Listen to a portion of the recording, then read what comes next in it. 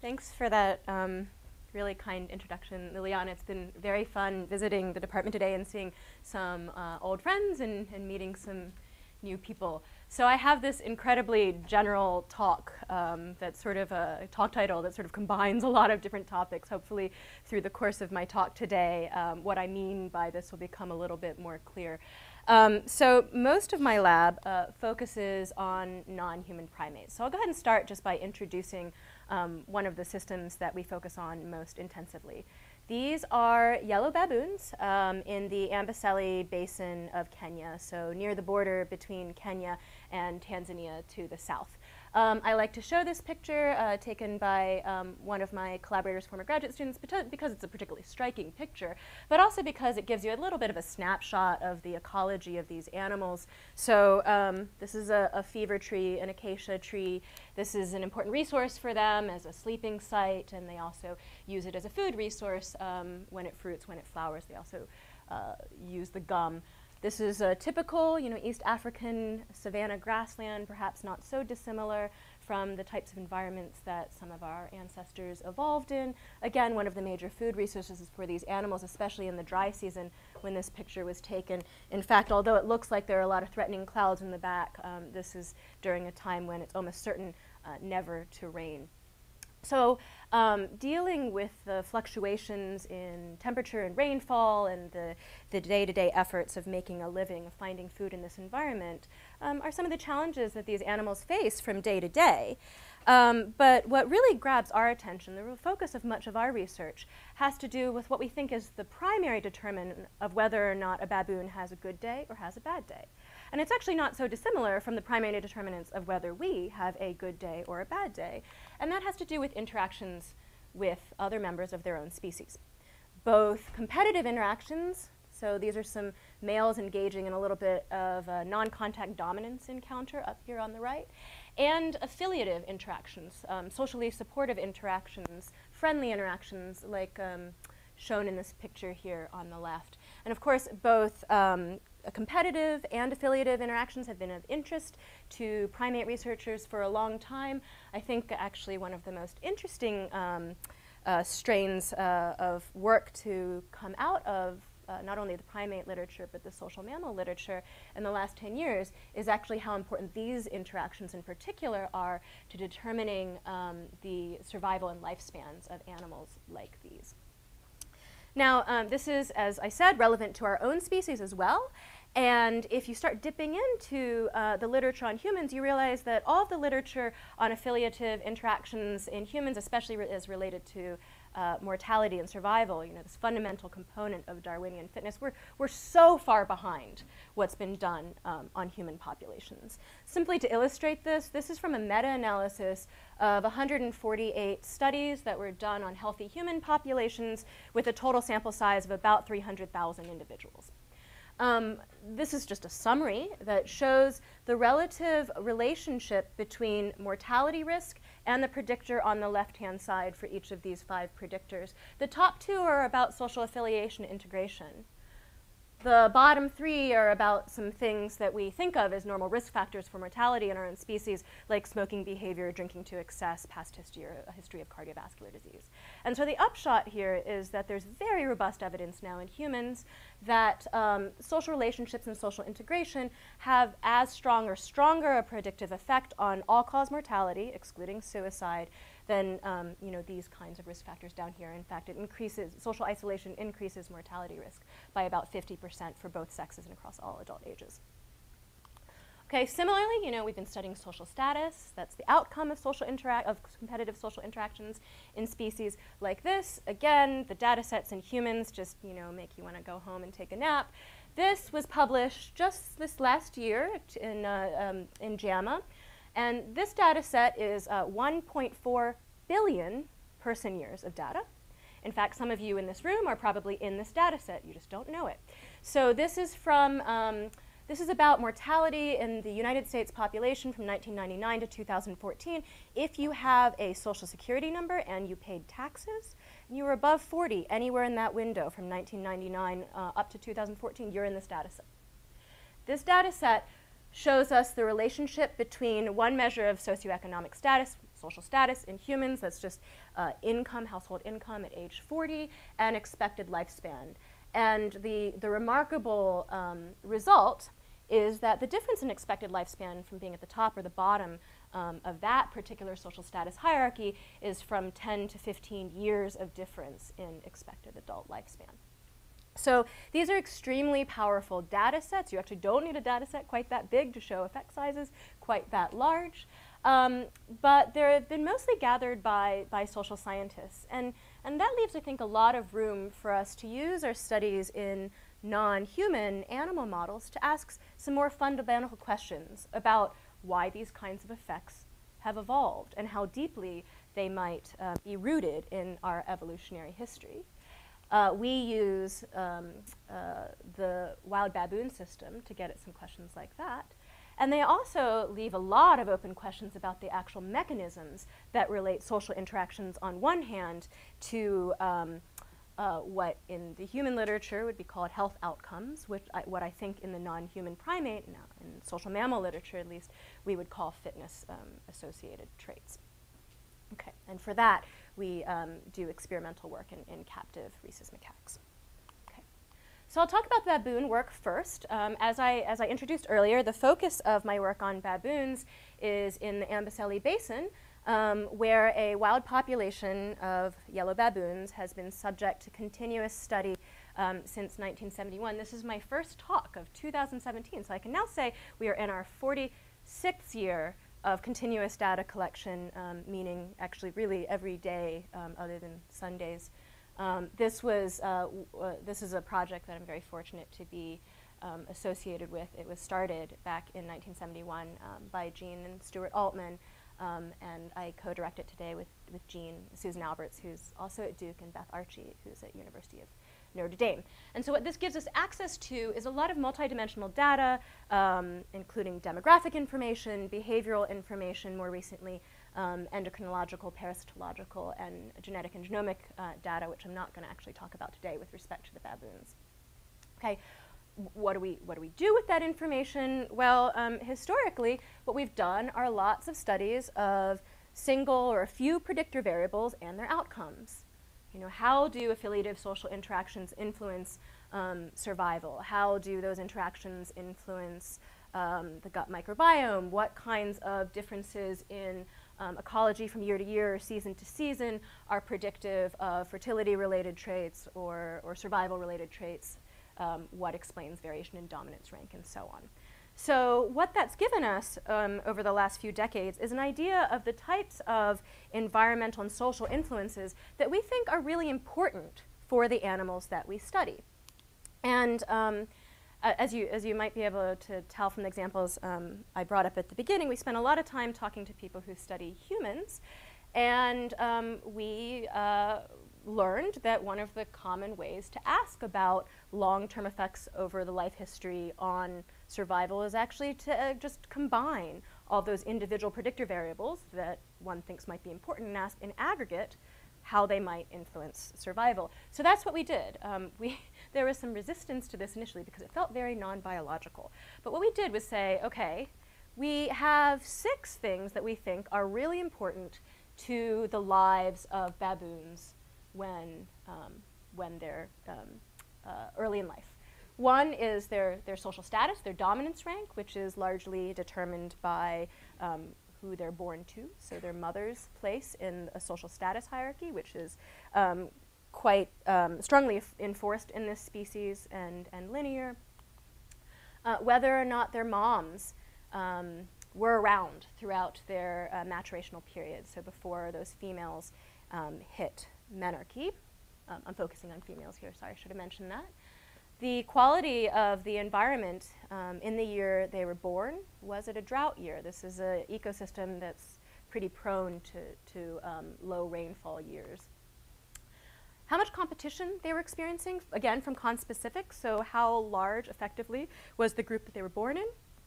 Were their mothers socially isolated or not? I alluded to earlier some results that show that socially isolated individuals have shorter lifespans. Well, their offspring also seem to have shorter lifespans, at least in some other baboon populations that have been looked at. And finally, whether they were faced with direct competition for maternal resources from a competing younger sibling. So was there another infant born to their mother within about a year and a half of their birth? That's the shortest quartile of inner birth ranges that we see in our population. Okay.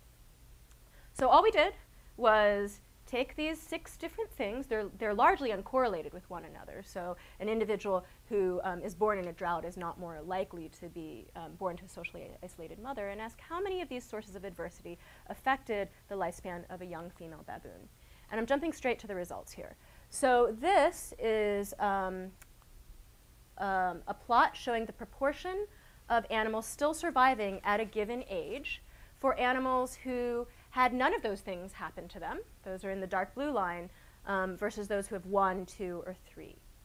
This is a really big effect size on survival. It says the expected lifespan for animals who have different levels of early life social adversity is actually, well, huge. I can show you that for females, this is adult survival, who lived to adulthood, the median expected lifespan was 18.5 years across this whole data set.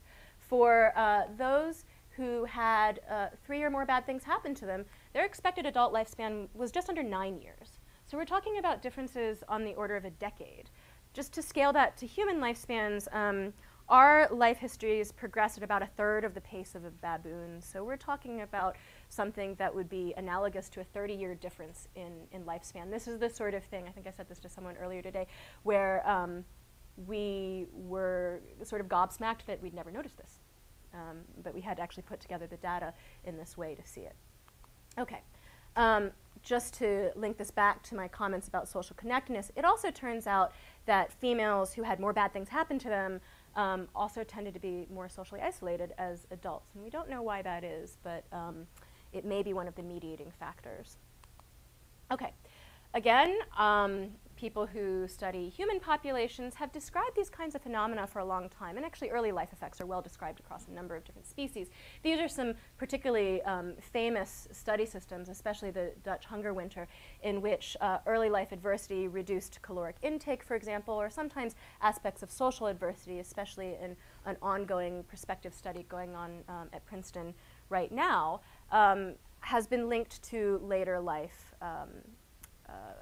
disease burden and to lifespan.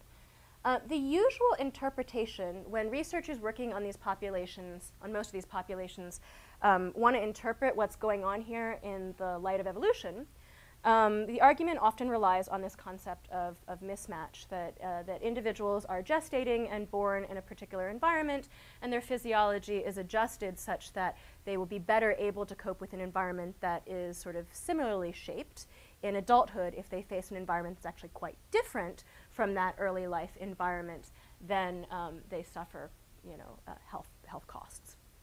Okay, so we think that hypothesis is interesting, but it hasn't actually been adequately tested in most of the human populations in which it's talked about the most. And this was a particular interest of my graduate student, Amanda Lea. So we can formalize the stuff that I just kind of verbally said in terms of reaction norms. Okay? So the hypothesis that I just told you about is sometimes referred to as early life programming, sometimes referred to as a predictive adaptive response. And it basically says that there should be crossing reaction norms. So you have individuals who are born in a poorer earlier environment and individuals who are born in a benign early life environment.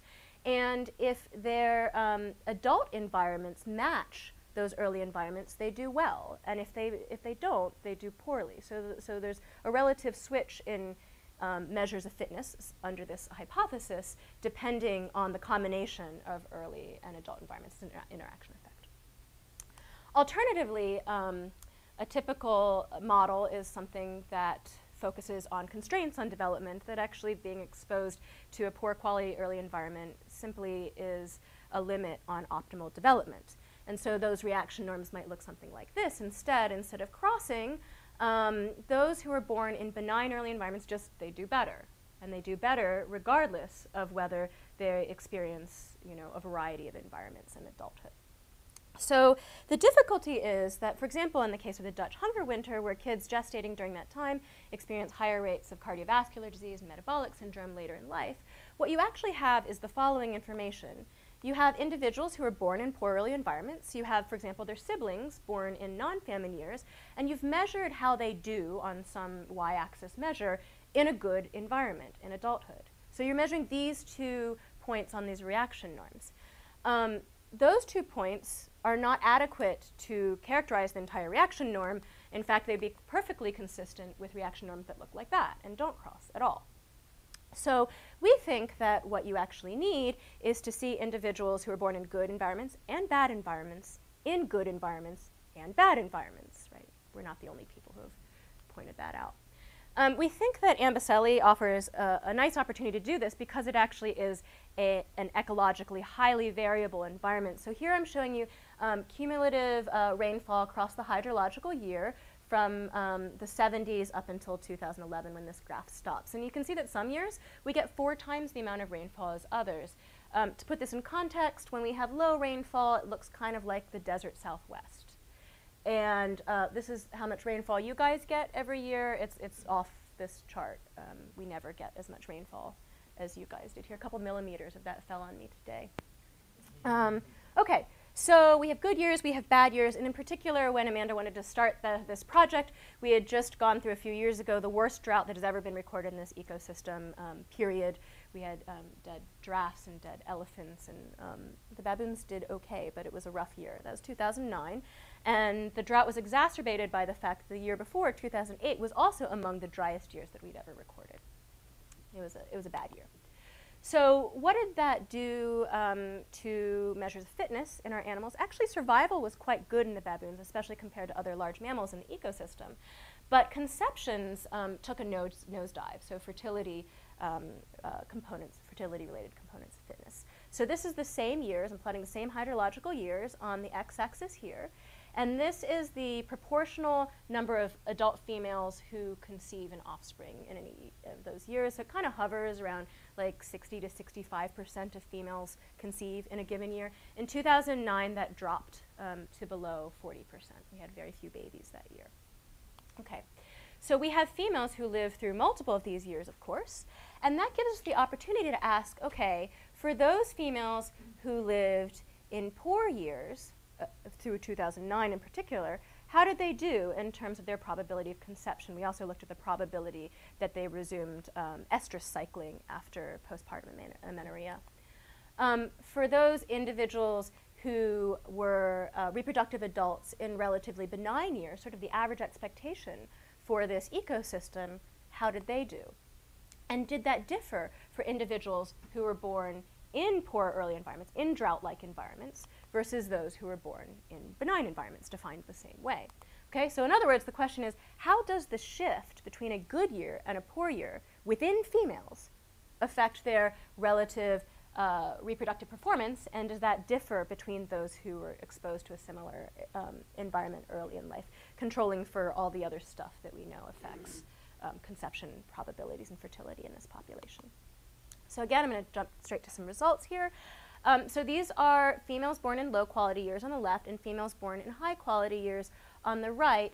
And these show the distribution across females in that category. So these are females born in low quality years during the 2009 drought and females born in high quality, low quality years during good years in adulthood. Higher on the y-axis is more likely to conceive. So overall, there was a main effect of drought. I already showed you that. There's about a 24% decrease in conception probability estimated by our model. But for those females who were born in droughts, that drop was actually more like 60%. Versus for females who were born in good years, that drop was about 10%. So it's about a 6-fold difference in how hit they were by living through this terrible drought event in adulthood. The results are very similar for estrus cycling, so resumption of cycling after postpartum amenorrhea. Baboon reproductive histories are pretty similar to humans in that way. And what that put together, what that tells us is that females who were born in bad conditions, rather than doing better when their adult conditions matched, actually did worse. And females who were born in relatively benign conditions actually seem to be better buffered against the effects of drought. Okay. So what we're really talking about here, just to make it clear, is this yellow arrow. How did this shift occur within individuals who might differ otherwise in intrinsic quality? Okay. Amanda noticed some heterogeneity in the effects of the drought, and so she was interested in whether there were other components of the early life, as my earlier results suggested, that might explain that heterogeneity. And so what it looked like to us is that for those females who were born in a drought, who also lived through 2009 as reproductive adults, that those who were born to high-ranking females actually were relatively buffered against the effects of drought, whereas those who were born to low-ranking females suffered the most. So this is, like, in a sense, very not deep. Amanda said, I think what I found out is that if females are born to low-ranking moms in really bad years, and then they live through a really, really bad year in adulthood, then it's very bad for them. And we said, yeah, I think that's right. I think that's what we found. However, that's not what was predicted, okay, by some fairly influential theory about adaptive matching. Okay, so to go back to the models, I think what we're seeing is something that looks a lot more like developmental constraints than predictive adaptive responses, and these appear to be somewhat contingently experienced. In good years, we actually don't see any difference between females who are born in good versus bad years, so it seems to be exposed by subsequent exposure to drought. And it's also contingent, we think, on aspects of the social environment, so that even if females do are born in a dry year, and have to live through a dry year later on, if they were born to high-ranking mothers, that effect really attenuates a lot.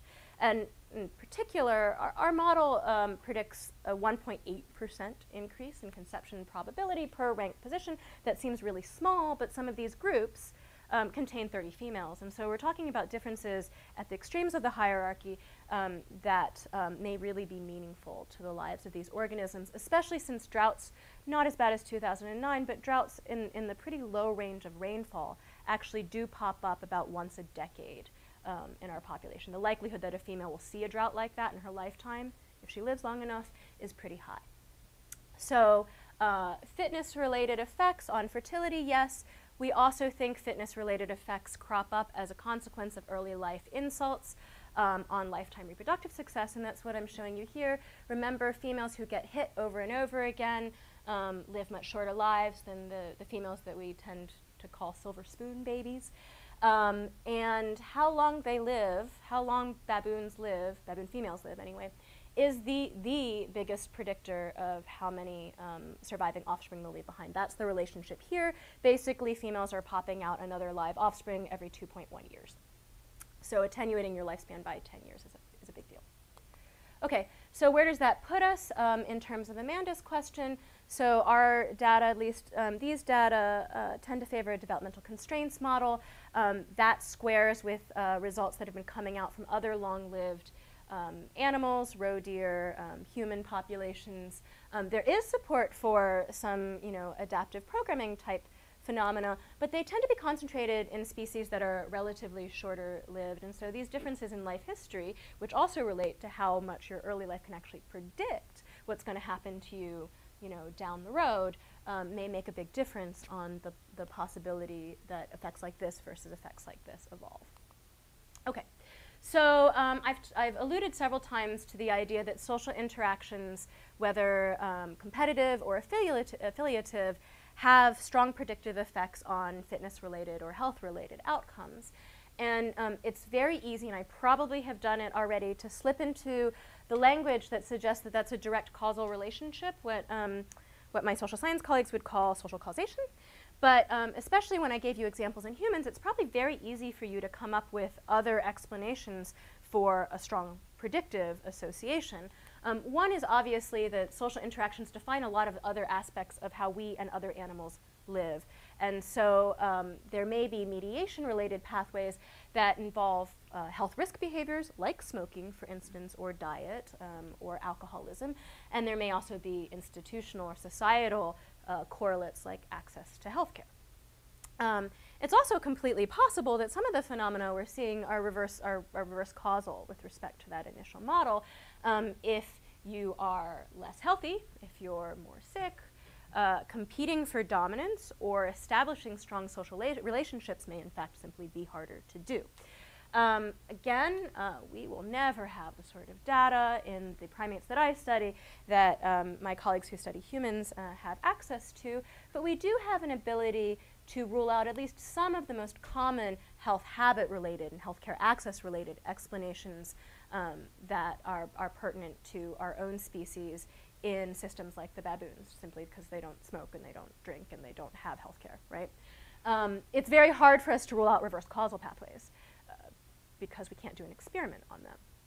That is why my lab also divides some of its time to focus on rhesus macaques in captivity, where it's more feasible to do manipulations of the social environment. And with the outcomes I'm going to focus on today are all focused on gene regulation, specifically in immune-related cell types. Okay, why would we even think that social relationships were important to gene regulation?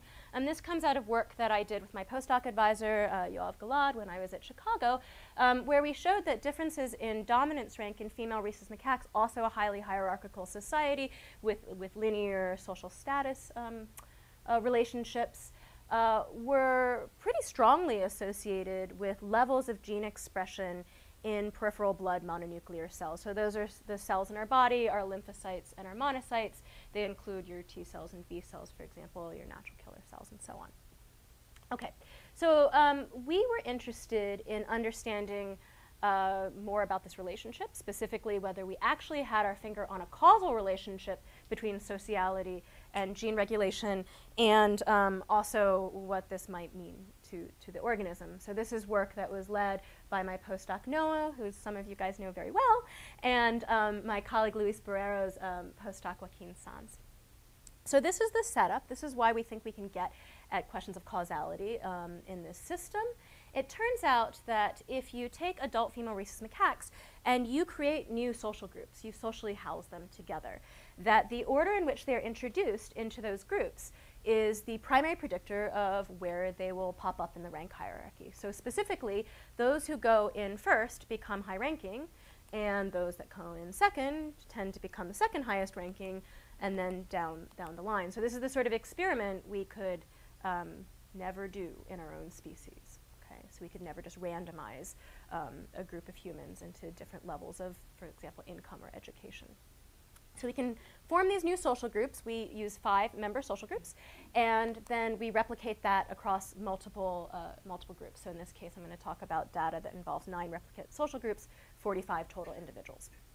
So we argued that to establish causality, however, you have to be able to not only show that something happens when you make these groups, but then when you perturb them, show that your expected consequence also occurs after that perturbation. And so what we did in the middle of this study was take out all the alpha females, all the top-ranking females, and put them together in a group with controlled introductions, and then do the same thing with all the second-ranking females, third-ranking females, fourth-ranking females, and fifth-ranking females. So now you have a new social group that's composed entirely of females who are the top in their groups in the first phase of the study. These are rhesus macaques. They are highly hierarchical. They're what primatologists consider despotic, and so it takes not very long, and you get new social dominance rank hierarchies. This design maximizes all possible changes in dominance rank between the first and second phase of the study. This takes kind of years to do, and so we followed these animals for about a year, did this rearrangement, and then followed them for another year up until the middle of 2015. Okay, this is just to give you an idea of how this works. So each line is a different individual. This is, I think, in phase 1 of our study. In this particular graph, low-ranking individuals are on the bottom, high-ranking on the top. This is a continuous measure of dominance rank based on ELO ratings. And so this is what happens to them as they're sequentially introduced. It doesn't take very long. You get a nice dominance rank hierarchy, and it is very, very stable. Okay, so we monitored the behavior of each of these animals in both of those phases. This is what dominance ranks looks like between phase 1 and phase 2. So every dot is a female, and they're switching from high rank to low rank or not, depending on how they were reorganized into those groups. And of course, there is no correlation between a female's dominance rank in phase 1 and a female's dominance rank in phase 2. That's exactly what we want to see. For those of you who are interested in behavior and the behavioral correlates of social status, you change their dominance rank, and a whole other lot of things change along with it, including their engagement in affiliative behavior and also, you know, sort of first principle components of behavior that people label things like, you know, sociability and boldness and so on, largely driven just by dominance rank in our studies. Okay. So at the same time, we were doing, we were collecting biological samples to ask what was going on with the function of their immune system. One of the real limitations of this study that we published in 2012 or so was that we were looking at this composite set of cells, you know, these PBMCs that contain cells that function in adaptive immunity and cells that function in innate immunity, and they were all just kind of jumbled together. We measured their relative proportions, but that's still not quite as clean as actually looking at individual cell types. So when we purified the cells from these animals, we actually physically separated them using flow cytometry into the five major types of cells that you can find in a PBMC pool. So monocytes and natural killer cells, which have primary functions in innate immunity, helper T cells, cytotoxic T cells, and B cells, which have primary functions in adaptive immunity. This allows us to start getting at questions of what exactly social status is doing. What functions is it influencing? Is it just sort of broad spectrum, or does it seem to be fairly specific? And then we also wanted to know whether this made a difference in, you know, as close to a model of infection that we were willing to do. So, you know, differences in gene expression, great.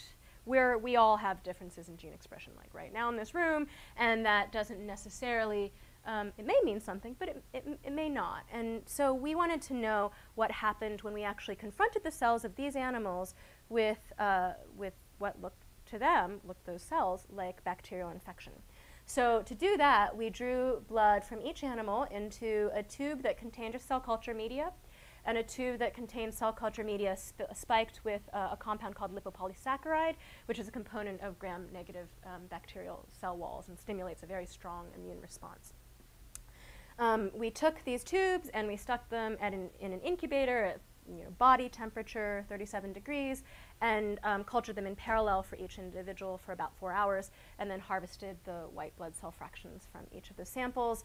All of this stuff kind of ultimately gets piped into RNA-seq libraries and then sequenced on Illumina. So here are the results, or some of the results, from our cell type specific analysis. So each dot is an RNA-seq library for 45 females. This is 440 RNA-seq samples, and the PCA that I'm showing you here is being run on about 8,600 genes or so. This is not very deep. What it's showing you, this is actually, you know, this was quality control for us, is that if you separate different cell types, their gene expression profiles also separate them. This is what you should expect. Monocytes are doing different things in the body than natural killer cells, and so we see those discrete cell populations separate from each other. These two are cytotoxic T cells and helper T cells, so the ones that are most closely related to each other in hematopoietic differentiation. Okay, so for each of these cell types, we then asked, well, is there effect of dominance rank on gene expression? Oh, sorry, I should say we were glad we did this because actually there are differences in cell type proportions that differentiate high-ranking and low-ranking individuals too. So if you see differences in gene expression in a pool and you don't separate these kinds of things, or you don't at least control for them, then it's very hard to differentiate whether you actually have differences in gene regulation within cells or whether you just have different representation of the types of cells in the sample. Okay. So each of these plots is showing the results of about 9,000 genes worth of tests for dominance rank effects on gene expression. So these are distributions of p-values. And the black line in each case is the null distribution based on empirical permutation of our data. So what we're looking for here are cases in which there are many, many more genes that show low p-values, sort of an enrichment over the left-hand side of the distribution, than expected under the null. And we don't see that, for example, in this plot. That's the test on monocytes. We do see it in two cases, in particular, the natural killer cells in purple and the helper T cells in red. Okay, so what this is suggesting to us is that dominance rank has fairly cell type specific effects on gene expression, particularly in these two cell types.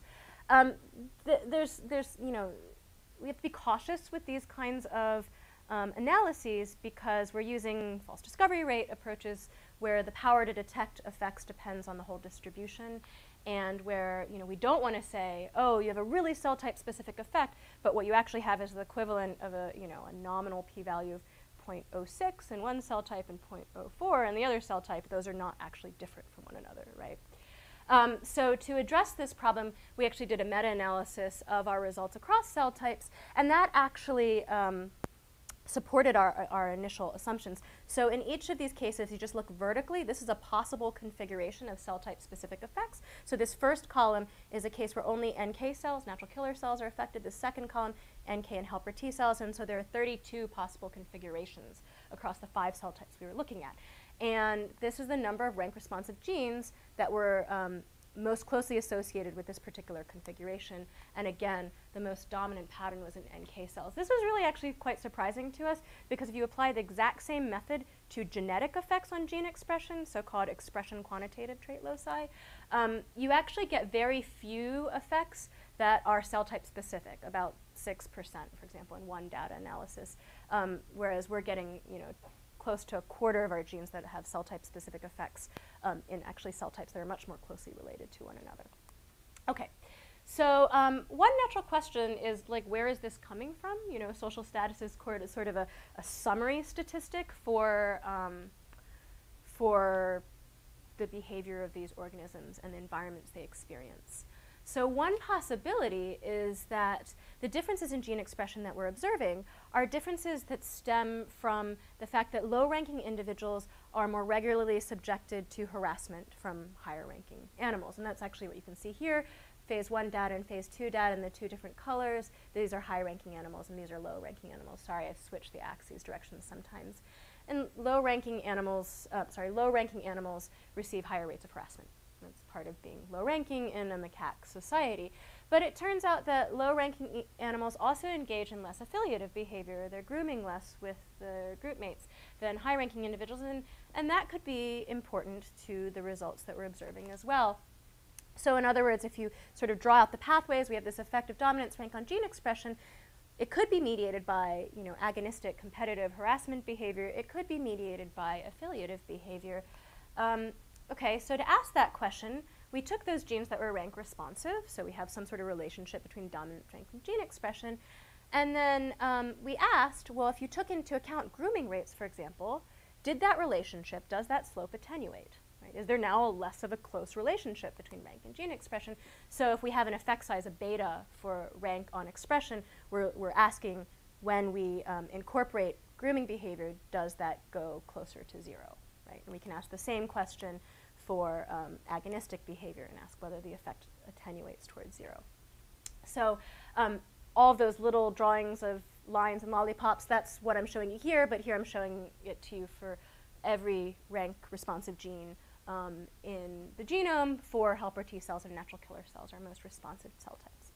Okay, and you know, it's maybe easier to look at it this way. This is just a summary of the % of rank responsive genes that are affected by, that have mediating effect by grooming behavior in green, received harassment in this sort of, I don't know, tannish color, or both in orange. And what was really striking to us is that, at least in the natural killer cells where we have the most resolution, affiliative behavior actually mediated 3 times as many genes as harassment behavior. And normally, when we talk about social status, we really are thinking about, you know, harassment behavior, competitive behavior. So I probably wouldn't say this on my own, but we had a reviewer say this, so it wasn't me. And he or she wrote, well, gosh, so they're asking how social status gets under the skin. It seems like what we're seeing is a complex mixture of positive and negative valence behaviors with an absence of love having more effect than harassment, which is an interesting idea. Okay, so one question, of course, is how reversible is this? So you're walking around with a molecular signature of being low rank or high rank. Now fortune smiles on you, and you are the new high-ranking female in phase 2 of our study, does that change that molecular signature, and it appears to do so actually relatively rapidly. Here I'm showing you natural killer cell data and helper T cell data, and each dot here is a rank responsive gene. So this is a gene's eye view, and these effects are positively correlated across phase 1 of our study, pre-rearrangement, and phase 2 of our study, post-rearrangement, even though the individuals who are actually occupying high and low rank are totally uncorrelated with one another. This is easier for me to look at. This is an individual's eye view instead of a gene's eye view. So now every dot is an individual repeated in the different colors. Some of them went up in rank after this rearrangement, and some of them went down in rank after this rearrangement. For those genes that are more highly expressed with high rank, their gene expression went up. If they increased rank, for those genes where higher expression is associated with low rank, their gene expression went down if they increased rank. So this is just the sort of intersection graph that you'd expect if, in fact, this is a fairly plastic phenotype that's responsive to the current environment without a strong marker of social history. Okay, so this is these are the LPS data results. I'm just transitioning a little bit here. Again, as before, every dot here are the results of a single RNA-seq library. And each female is represented twice in this plot. Once in the control condition, where her cells are just kind of hanging out in an incubator for 4 hours, and once in an LPS-stimulated condition, where her cells are hanging out with what looks like a major pathogen attack. Okay, so that's in green. Unsurprisingly, this is basically what you see if you ever throw pathogens or things that look like pathogens at cells. The first principal component of gene expression variation separates these conditions. Okay, so there's a major response to a bacterial, simulated bacterial infection in cell types like these. What was quite striking to us, though, is the depth of color in both the green and the blue. That's encoding dominance rank, where the darker colors are higher ranking individuals and the lighter colors are lower ranking individuals. And that explains the second principal component of gene expression in this data set. So there's a very strong signature of dominance rank again. Okay, so we're back to a gene's eye view. Each dot here is a gene that we measured. And what I'm plotting here is the effective dominance rank on gene expression in the control samples, the nothing happening to these cell samples, versus the effective dominance rank for the same gene in the LPS condition, in the infection condition. And as expected, these are positively correlated. Okay, so if a gene is more highly expressed in high-ranking individuals, it tends to be more highly expressed in high-ranking individuals, whether or not the animal's cells are being exposed to LPS. There's a little bit of a patterned exception to this rule, though, and that's this set of genes down here. Okay, these are genes where we're observing interaction effects between dominance rank and the response to infection.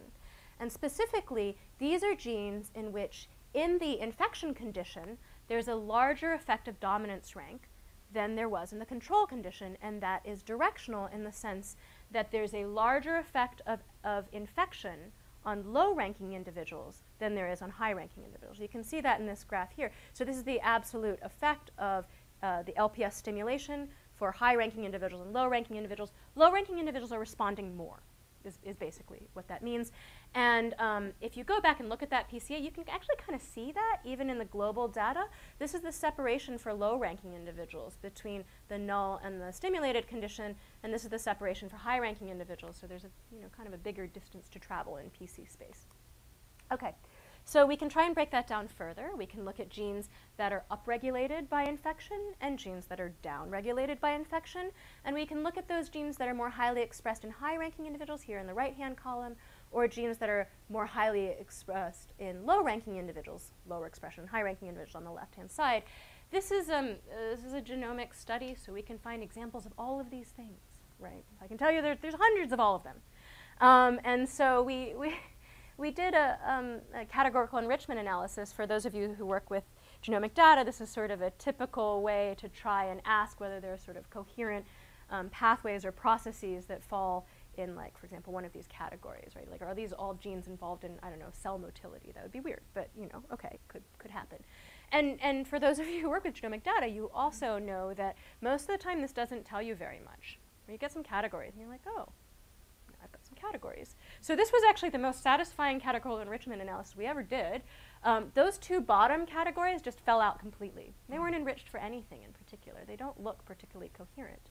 But both of these top categories were. So I'm just going to call these low-rank genes and these high-rank genes to stop having to say genes that were more highly regulated in high-ranking individuals and blah, blah, blah. These genes on the left-hand side were highly enriched for immune system processes, unsurprisingly, and particularly those that were associated with inflammation. The ones on the right-hand side were specifically enriched for also immune system processes, but immune system processes that are regulated by type 1 interferon. Well, that was remarkable to us, and the reason it was remarkable to us is because what we had done as a stimulation experiment was dose with lipopolysaccharide. Well, we know what the cellular receptor for lipopolysaccharide is. It's toll-like receptor 4, and this is the downstream pathway for LPS toll-like receptor 4 interactions. And that pathway can, that response can be roughly divided into two molecular pathways. The left-hand side, which is dependent on an adapter called myD88, which flows through a bunch of stuff and ends up in a regulatory program that's largely mediated by the transcription factor NF-kappa B.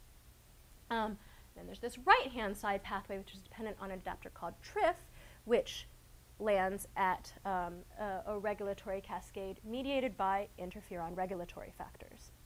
So what we're getting in those two categories, we think, is a polarization in low-ranking individuals towards this NF-kappa B mediated pathway, and high-ranking individuals towards an interferon response pathway. And there are many genes within both of these pathways that are either more highly expressed in low-ranking or more highly expressed in high-ranking individuals, including these transcription factors themselves. Okay? So we decided we could dig into that a little bit more by asking about potential transcription factor binding events near those low-rank or high-rank genes. And we decided to do this by looking at chromatin accessibility in our samples. So as we, you know, as I was reminded, if you stretch, you know, every total amount of, you know, DNA into linear space, like we get this intro bio, right, and we lay it end to end, then it's like 6 feet tall, which is considerably taller than me. So how do we fit all that DNA into all of our cells to pack them really tightly? Well, we wrap our DNA into chromatin. We wrap them around nucleosomes, around histone proteins, and we pack them really, really tightly. And where DNA is packed very, very tightly, it tends to be less accessible to regulation by protein binding, for example, by transcription factors. Where it's more open, where it's more accessible, those factors can bind. And in the past few years, there's a very, very efficient, easy protocol for profiling genome-wide chromatin accessibility, aTAC-seq from Will Greenleaf's lab, that makes it really easy to figure out where exactly chromatin is closed and where it's open. What's nice about that is then we can look at the sequence underlying those open regions, and, you know, boy, wouldn't it be really nice if those sequences actually turn out to correspond to the transcription factor binding motifs for the transcription factors we were interested in. And it turns out it does. So we profiled chromatin accessibility in some of our samples, and we asked about what transcription factor binding sites were enriched, tended to be close to those low-rank genes. Again, these are those guys where we think they're using the NF-kappa B response pathway much more. And it turns out that the only two transcription factor binding site motifs that were enriched are two that are basically NF-kappa B binding sites. Nothing for interferon regulatory factors for these low-rank genes. But if we looked at transcription factor binding sites in open chromatin near high-ranking genes, it completely reverses, and the enrichment is specifically for binding sites for interferon regulatory factors and not for NF-kappa B. Finally, you know, we drew from data in the literature from knockout mice. So there are mice that have knockouts for TRIF and knockouts for myD88, so you can identify genes where gene expression is specifically dependent on the presence of those molecules. So if you take a TRIF knockout mouse, and then we didn't do this, we used data that others had generated, and you challenge it with a bunch of stuff, you can identify things dependent on it, and it turns out those genes that are TRIF dependent are enriched specifically for genes that are more highly expressed in high-ranking individuals, as we would predict. And if we look at genes that are myD88 dependent it's the opposite. We get this enrichment specifically in genes that are more highly expressed in low-ranking individuals, those low-ranking genes, and we actually get significant under-enrichment for high-ranking genes. So what does this mean? Well, a lot of interferon regulatory factor activity has to do with innate responses to virus as opposed to NF-kappa B, which is highly, generates this pro-inflammatory program more tailored to bacterial defense. So it looks like we're getting polarization of usage of these pathways that might, we didn't test this directly, affect the relative ability of high and low ranking individuals to cope with different types of pathogens in their environment, which is something that we're hoping to test shortly. Okay. So just to sum up, what we're doing here is asking about environmental effects, really, and a lot of environmental effects that are shaped by social interactions with conspecifics. What's going to make your day good or make your day not so good. And in the baboons, what we're able to show is that the profound effects of social relationships on mortality, which have been described for decades in humans, are something that has fairly deep roots in our evolutionary lineage, even if there is no variance in healthcare access and even if there is no smoking and so on. Okay, so this is a really interesting phenomenon to us that we're trying to understand further.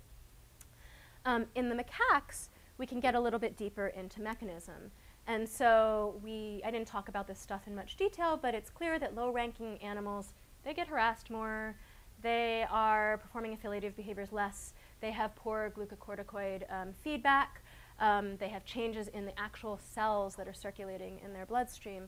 And then if we dig in further to the subcellular level, what that translates to is changes in the regulatory program for some of the major cell types that are important in immune defense, changes in their response to infection, and potentially even within that response, polarization of different pathways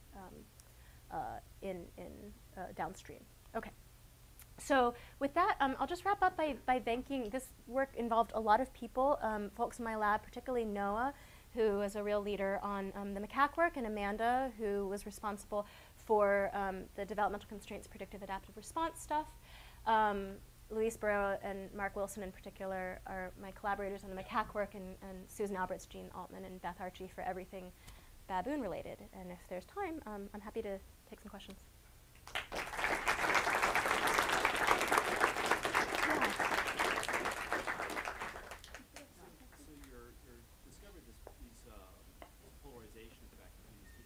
Yeah. Very reminiscent of the sort of classic TH1, TH2 distinction. And so it made me wonder to what extent you might, so where the mediator of this effect might be the removal of ectoparasites in grooming behavior. So I wonder if you could test that by just, it'd be pretty easy to test, right? Just remove the ectoparasite from some other form. So these are captive animals, and they don't really have ectoparasites.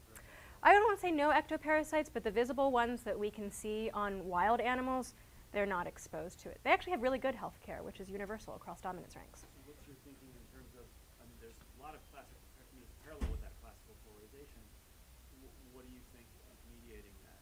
Is it waves of love? Or is it That's what our reviewer said. But we didn't put that in paper. What do you think is driving that? Right. So another way to ask that question is, how do these cells, which are immune cells in the bloodstream, how do they know that they're high or low ranking, right? Like, what's telling them that? What's the upstream sort of stuff? I think that HPA axis regulation is an obvious candidate, glucocorticoid regulation. So I sort of mentioned very quickly that we see differences in glucocorticoid physiology in high and low ranking individuals, and glucocorticoids are a powerful negative regulator of inflammation. So that seems like one obvious place to look at, and we are looking at that. Others have argued that much of the differences that you might see in association with stress or social stress related gene regulation may be mediated by beta-adrenergic signaling, which is another place where we haven't looked very carefully but may be important here. Interestingly, after we published this, someone told me on Twitter that this sort of polarization effect that we saw between the sort of MyD88 and TRIF-dependent pathways in the LPS response was actually something that had also been sort of reported, and the analysis was a little bit different, in in Hutterites and Amish, so two sort of traditionally living agricultural populations, the Hutterites have really, really elevated levels of asthma in children relative to the Amish, and they also sort of differentially regulate these two pathways in response to LPS. So they're arguing it is exposure, not to ectoparasites specifically, but to other stuff that activates the immune system in the environment.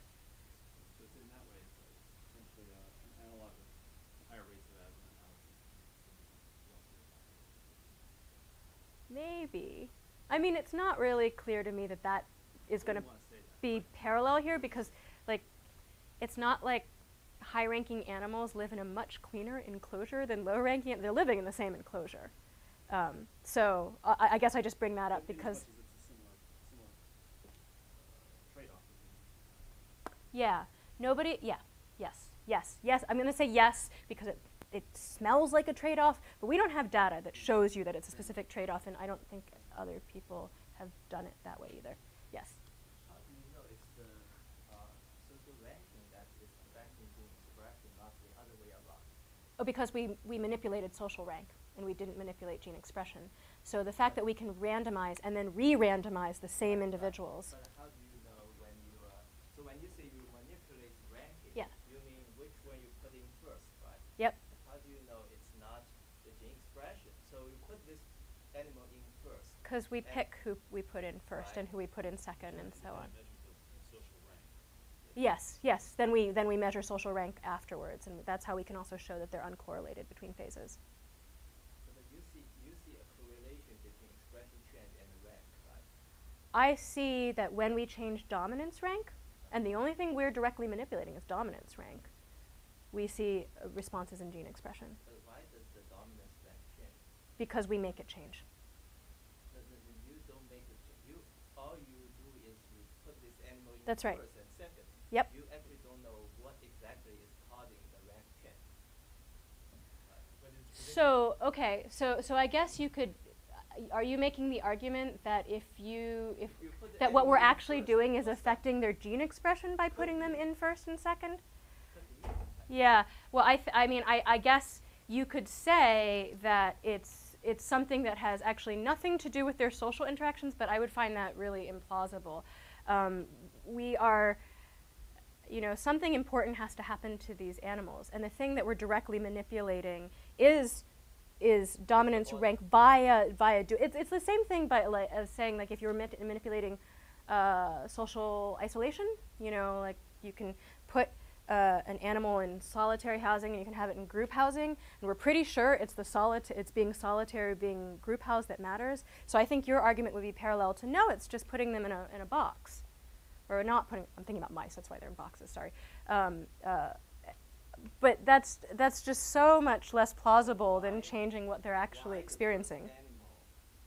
That's a great question. We have no idea why. It has nothing to do with how dominance rank is inherited in female macaques in general. That would be really amazing if we randomized order of introduction and happened to hit on it twice in the same. And remember, we're watching the same animals when they're high-ranking and when they're low-ranking, right? And so that secondary manipulation, we think, is really, really crucial. Yeah, do you see what I mean? I like, know what you mean, if it was just something intrinsic about the animal. You're saying something is affecting the ranking, and then the ranking is affecting expression, right? That's what you're saying. Something determines the rank, yes. George, I think what's missing here is to have independent data about the dominance, behavioral data, as well as gene expression. Right. Yeah. Unambiguous ranking. Yep, that's very clear. You're fiendishly manipulating this. Yeah, I know. I think it's pretty stressful to them, honestly, because they're not living with kin, and that's really unusual for a female rhesus macaque. I mean, we can continue talking about this, but I'm actually quite sure about that aspect of the study design. Yeah, Jacinta? So, in the approach to the entire setup, it Yep. was ranked. It was ranked, and then you measured grooming and you measured the aggression. But Yep. the bigger effect is for grooming. Yeah.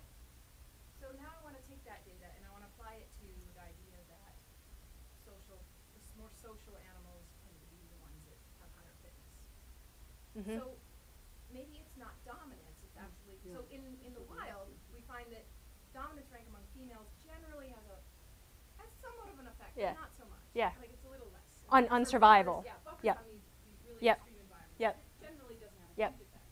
Maybe it's because it's not ranked. It's actually the grooming. Yeah. Because you get a lot of grooming Yeah. in low-ranking females. Yeah. And you